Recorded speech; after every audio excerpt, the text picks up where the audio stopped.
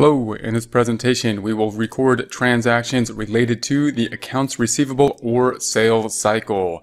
We will be focusing in on the accounts receivable account, recording transactions for work done on account, meaning we do work and have not yet received the cash, and then we will then receive the cash. Therefore, we're working mainly with accounts receivable, revenue, and cash. It's helpful to work by cycle here rather than just by date because it will let us see what is happening in terms of a particular process within the accounting department. So it's good to work a few problems by cycle and then a few problems that's just going to be by date, not necessarily by cycle, working on the entire accounting transaction, whatever happens to happen at any particular date, bouncing around from department to department. We're going to record these journal entries in the general journal on the left-hand side. We will then post them not to the general ledger, but to this worksheet. Later on, we will post to the general ledger, but for now, we will be working with a worksheet because it will provide quick information for a relatively few amount of journal entries in order for us to see the impact on each account and on net income very quickly. We will then go to the accounting equation and see the effect of each transaction on the accounting equation as well. Note that we do have the accounts in order of the accounting equation of assets, then liabilities, then equity, then revenue and expenses. We're going to start with zero balances at this point in time. We're then going to record our transactions here and result in an ending balance after every transaction, that ending balance hopefully always remaining in balance. Let's take a look at the first transaction. We have perform work on account and invoice the client. So we're going to do work and invoice the client. Therefore, first question, is cash affected? We're going to say no, not in this case because we invoiced and we have not done work. Keyword for many book problems will be on account. In real life, of course, we would know that we basically invoiced the client and have not received cash at this time, and recording this transaction would be probably routine. We probably might not even know the journal entry, or whoever is processing this may just send an invoice out, not really know the journal entry. But in a book problem and in real life, we want to know what's going on so that if there is an issue, we can go and kind of see what the system is doing. And a book problem is going to have to tell us in words that we didn't get money, we got something on account. Typically using the word on account, they may use the term on credit. The problem with the term on credit is that it mixes up what a debit and credit is and having credit terms. So a lot of times books will avoid that by saying on account. So let's record this transaction. We're first going to say cash is not affected. Then I would focus in on what we received. What did we get? And in this case, we got something intangible. We got an IOU. We've got a client owing us money. That's going to be accounts receivable. It's not as good as cash, but it is still an asset. It's our second favorite asset. We expect that to be converted into cash within 30 to 60 days. Therefore, it's still a pretty good thing. So we're going to say it's an asset, and as an asset, assets have normal debit balances. We need to make it go up. People owing us more money. Therefore, we're going to do the same thing to it, which in this case is another debit. So I'm going to put my cursor here on E6, going to copy this. Going to put that on transaction A. I'm going to put it right on top in B5. Right click and paste it. Not normal. I don't want to change the format of the text, but 1, 2, 3, just the values only. So there's that half of the transaction, and you could just type it in there, but I would recommend copying and pasting. That helps me from avoiding errors and spelling errors and whatnot. At least reduces those greatly.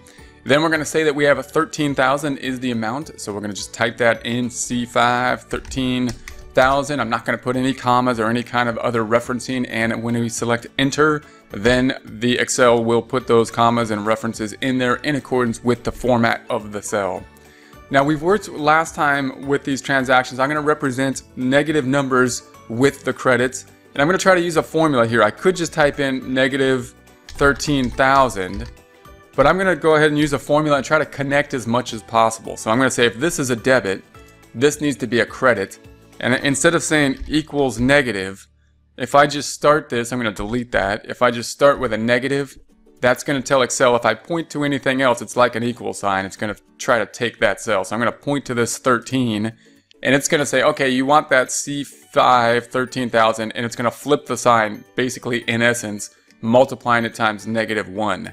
So that's one way that we can kind of have a formula. So I'm just including one more formula. You don't need to do that. You can type in a -13,000, but the more formulas we have, the better off we usually are, the less work we typically have in the long run, especially if we have to make adjustments for errors. Now we just need to know what the other side of the transaction is, and when people owe us 13,000, they owe us it because we did work. And when we do work, we earn revenue according to the revenue recognition, which is an accrual principle. We recognize revenue when work is completed, when it is done.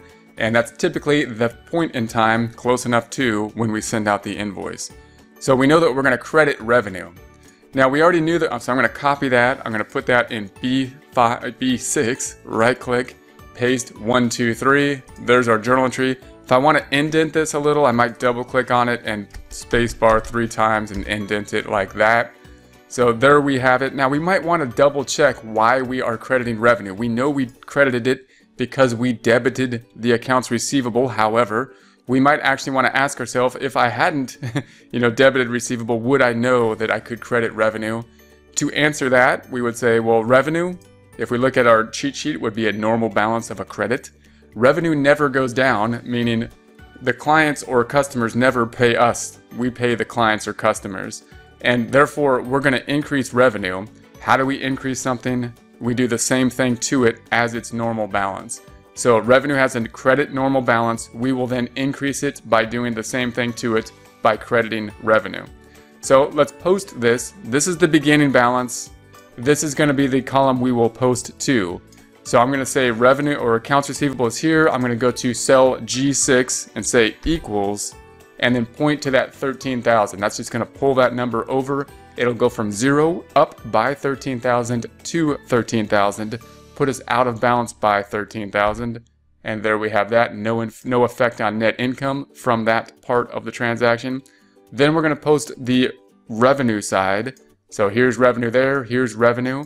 Starts at 0. We're going to be recording in cell G12. So in cell G12, I'm going to say equals, and then point to that 13,000.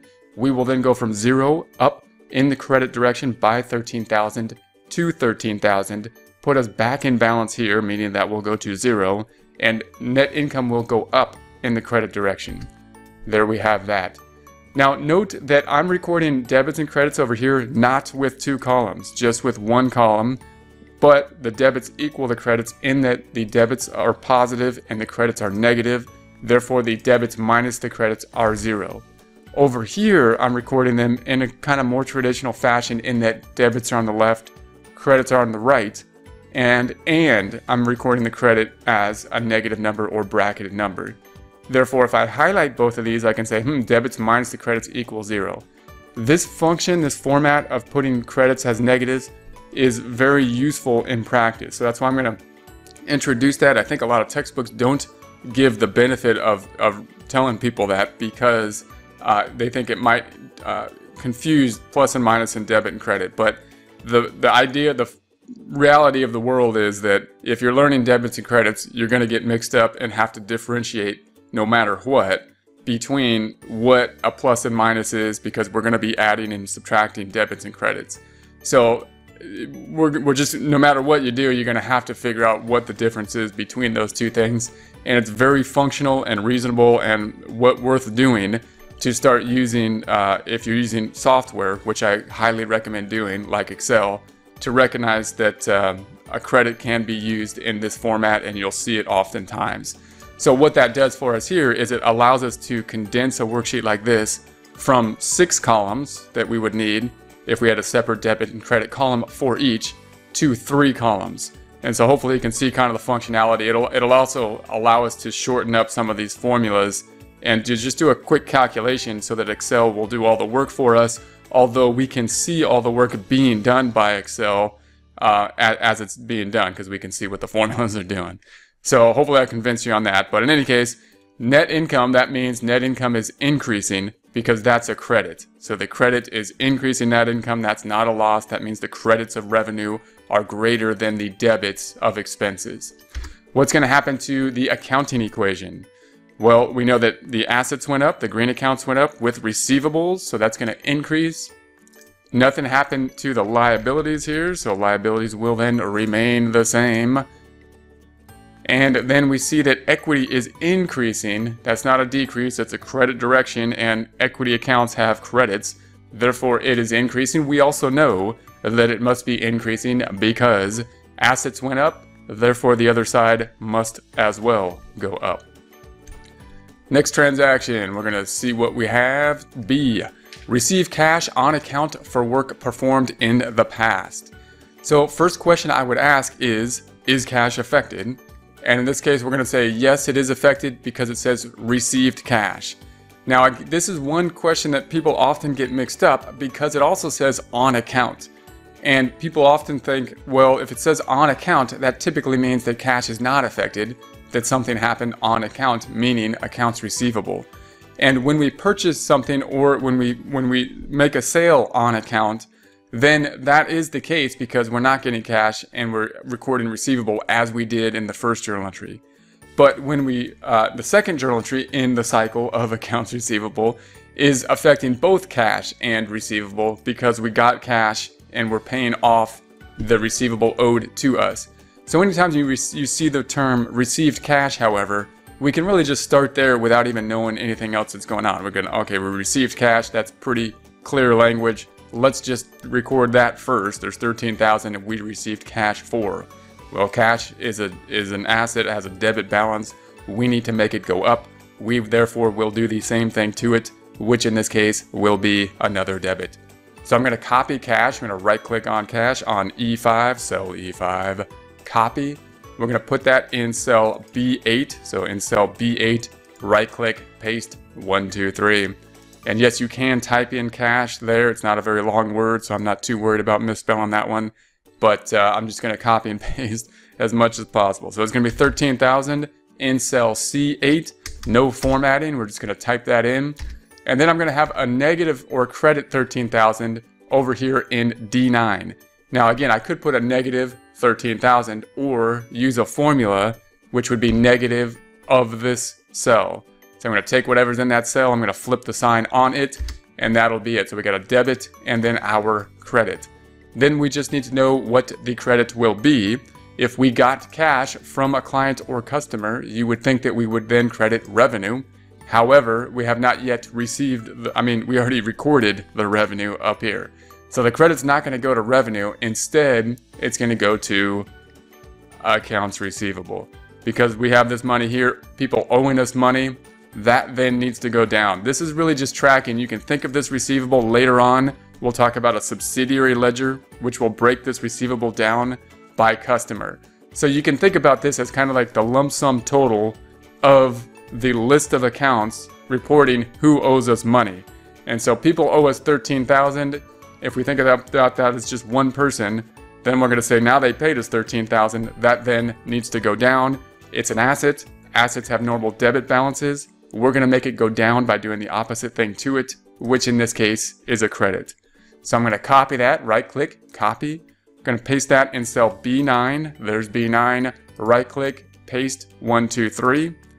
I'm then going to double click before the A. I'm in the cell, space 3 times, and there we have it.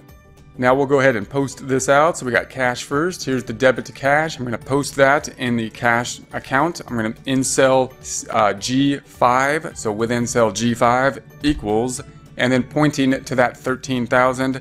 Then once I hit enter, that 0 will go up by 13,000 to 13,000. Then we have the accounts receivable here. Here's the accounts receivable on the trial balance. We're going to post it to G8 or G6. And I'm going to double click on it because there's something in it. So C5 in the formula bar is in it. So if I double click on it, I'll see that. There it is.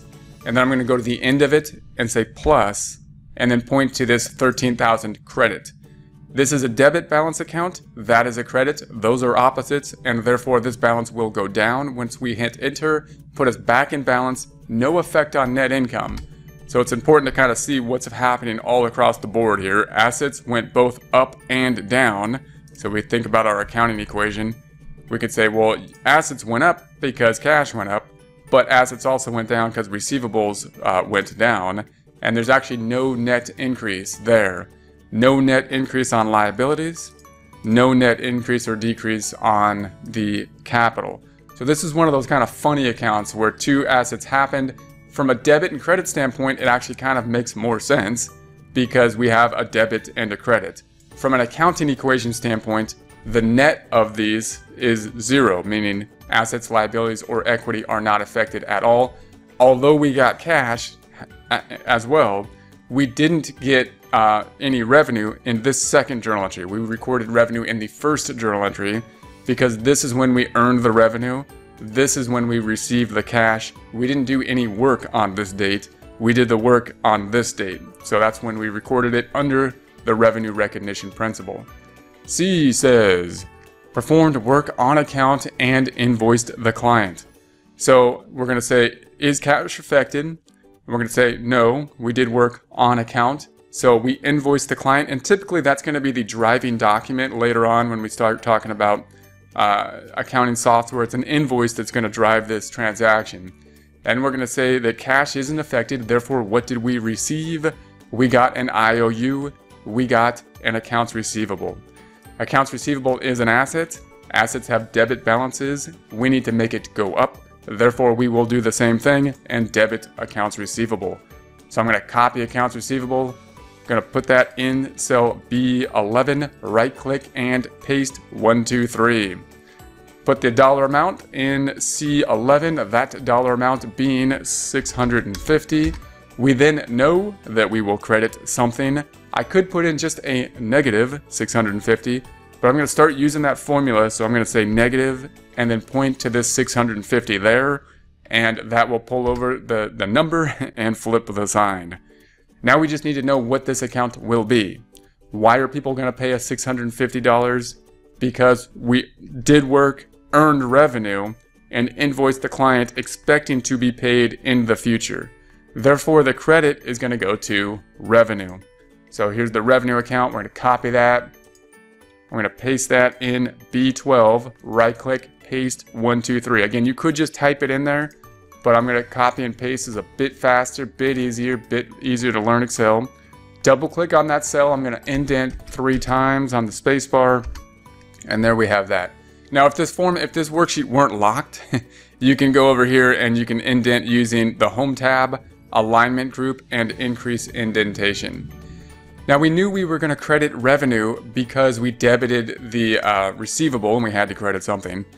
But if we think about it, once again, double check. Revenue has a credit balance account. We need to make it go up because revenue always goes up and we got more revenue. And therefore, we will do the same thing to it as its normal balance being a credit, resulting in us crediting it in order to increase it. Now we'll post this. We're going to say receivables here is an asset. Here's the receivables account on the trial balance. We are going to record it in the blue section in column G. So we are on G5, double click on G5. We see the activity. I'm going to go to the end of this and say plus, and then point to the 650. Now I know this formula is getting a bit complex, so you could just type in the formula as long as you have these in the exact same cells on the worksheet we are working with. Or you could, if something gets messed up and this gets deleted, I'm just going to delete it, then you're really just going to go back and point, say equals, and point to everything with a receivable, so including this has a receivable, plus, and then I'm going to point to this has a receivable, plus, and then this has a receivable, and enter. That brings the receivable back up to this 650, and it puts us out of balance by the 650 until we record the other side down here in the revenue or income. Again, something is in it, therefore we will double click on it. I'm going to go to the end of it and say plus, and then point to the 650 over here. That's going to increase our revenue, put us back in balance, and increase the net income. Remember that net income is calculated as revenue minus expenses. Revenue is increasing here, nothing's happening to expenses. That is not a loss for us. It's representing the fact that revenue has a credit balance and went up in the credit direction, credits being represented with brackets. What happened to our accounting equation? We know that assets went up because the accounts receivable went up. So I'm going to say assets are increasing. We know that nothing happened to liabilities. Nothing's happened to liabilities in our entire process so far, so none. And then we know that the equity too is increasing for a couple of reasons. One is that the revenue went up, increasing equity. Anytime revenue goes up or net income goes up, that will increase the total equity. We also know that if assets went up on the left-hand side of the equal sign, then the equity too must be going up on the right-hand side if equity is the account affected on that side. Going to transaction D. Performed work on account and invoiced the client. So same accounts, again, we're working on the same account, this receivable account. So is cash affected? We're going to say no. We did work on account, key term, on account. Therefore, we're going to say, what did we receive? And in this case, we received an IOU, that IOU being represented by the receivable account. It's going to go up. Receivable account is a debit balance, normal balance account. The way to make any account go up is to do the same thing as its normal balance, which in this case is another debit. So I'm going to copy the receivable. We're going to put that in B14, right click, and paste 123. We'll then enter the dollar amount, that dollar amount of 780. So it's going to be 780. I'm going to credit 780 as well, so we have an equal number of debits and credits. I'm going to do that with a formula by saying negative and point to that 780 and enter. Now we just need to know what that account will be. And if we did work, then we earned revenue under the revenue recognition principle and accrual principle. Therefore, we will recognize revenue. Revenue is here. I'm going to copy that. I'm going to paste that in cell B15 by right-clicking and pasting 123 values only. I'm then going to double-click on the revenue and indent or space 3 times to have the indentation. Now, we already know that we were going to credit revenue because we debited the receivable, but let's think through it. Revenue has a normal credit balance. Revenue only goes up. Net income goes up and down. However, revenue only goes up, and therefore we will increase revenue by doing the same thing to it. That same thing is a credit. Okay, so now we're going to post this. We got a debit to the receivable. So I'm going to scroll up to the receivable. That's in cell G6 is where we need to post this. Something is in that cell. Therefore, we will double click on that cell, go to the end of it and say plus, and then point to that 780. So these are the accounts, of course, now that are included in the accounts receivable, and enter. So now we are up to 1,430, which includes this 650 and this 780. Then we'll record the second side, which is the revenue side. That is here, so it's in G12. So I'm going to double click on G12, go to the end of it, plus, and then point to that 780. That will increase revenue, put us back in balance, increase net income. So revenue goes up, and net income goes up, and we are back in balance here. We will then take a look at the accounting equation. It's going to be the same transaction here where accounts receivable went up. Accounts receivable is an asset, therefore assets are increasing. Nothing happened to the liabilities, so none. And then we're going to say that equity is increasing. So that's going to be an increase in equity, and that's what we have so far. Next, we have E says received cash on account for work performed in the past. So first question, is cash affected? And we're going to say yes, key term is received cash. So cash is going to go up because we received it. Don't let this on account terminology throw you off. We know that cash went up because we received it. Cash has a debit balance. We're going to make it go up by doing the same thing to it, which in this case would be another debit. So I'm going to go ahead and copy cash. We're going to put that on top. It's on B17, right click and paste 123. Within the debit side, we're going to put 650. And then we're going to credit something for 650. We could type in negative 650 or negative and then point to the 650, and that will bring the balance down. Now we just need to know what account will go with that. And if we normally, if we get paid, we would say it should be possibly revenue. But of course, we had already recorded the revenue in the past up here. In this account, we recorded the 650 revenue. And here we know that we are reducing the asset, reducing the receivable, reducing the amount that people owe us. That account reflecting what people owe us is accounts receivable. How do we know that with the term of the text? Because of that on account. So we know that received cash means cash is affected. We know on account means either accounts receivable or accounts payable is affected. In this case, receivable. Therefore, the receivable here needs to go down. So we're going to decrease the receivable. I'm going to copy the accounts receivable. I'm going to paste that here in B18, right click, paste 1, 2, 3. I'm going to double click before the A, spacebar 3 times, and there we have that. Now we know we're going to credit the receivable because we debited cash. We also want to think about it and say, accounts receivable is a debit balance account. It needs to go down because it represents what money is owed to us by customers. And after payment from customers, then the amount owed to us will go down. Therefore, we need to decrease the receivable. Receivables are assets. Assets have debit balance, normal balances, and we need to decrease it. Therefore, we will do the opposite thing to it, which is a credit. So let's post this out now. We got the cash first. I'm going to go up to the cash account in cell G5. Something's in it. Going to double click on it, then go to the end, plus scroll back down. We're going to get to this 650. I know it's kind of in 2 different cells here, but then enter, and there we have it. Now, if you want to just type it in there, you can just type in equals C8 plus C18, but I highly recommend using formulas in this because it'll really help you go back and try to say, what's in this cell? And you can just see by looking at the highlighted cells here, right, and see what's in there. That's really helpful. We are now out of balance by 650. We're going to go to the accounts receivable. So here's accounts receivable in cell G6. Something's in it. Therefore, we will double click on it, go to the end of it, plus scroll down just a tab. Going to point to that 650. Once we hit enter, it's going to go back down the receivable, put us back in balance, and there we have it. Now there's still 780 in the receivable because we haven't received this amount that was recorded in D yet. Note that there's no impact on net income from this transaction because we had recorded the increase in revenue up here in transaction C. Transaction C, the date of the time when the work was actually done. We'll then go over here and we will record the increase or decrease.